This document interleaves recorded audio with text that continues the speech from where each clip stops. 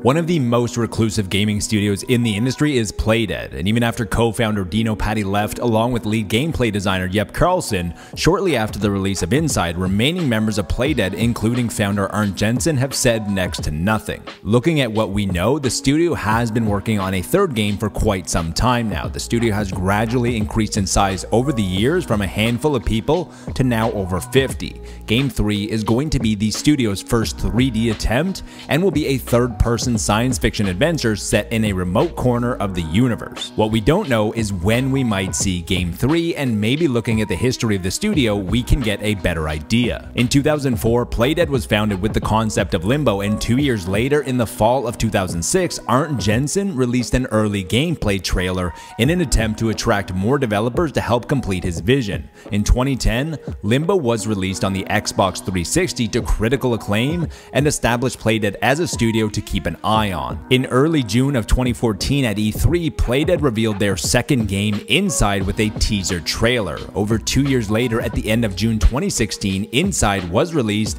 and truly cemented Playdead as one of the best indie studios in the gaming industry, a label that has grown even greater with their absence. The time from when Limbo truly started development to release was 2006 to 2010. The time that Inside likely started development was immediately after the release of Limbo in 2010 to the release in 2016.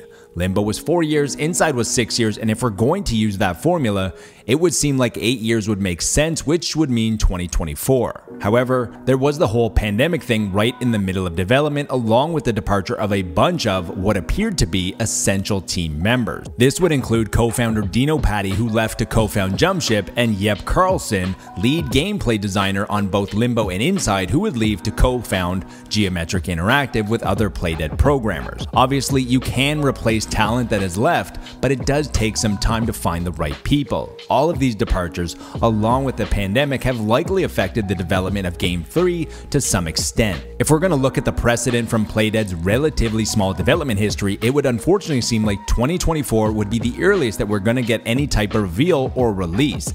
The silver lining is that since the release of Inside in 2016, the gaming industry has mostly shortened their reveal to release window, and even shadow drops have now become a much more common practice.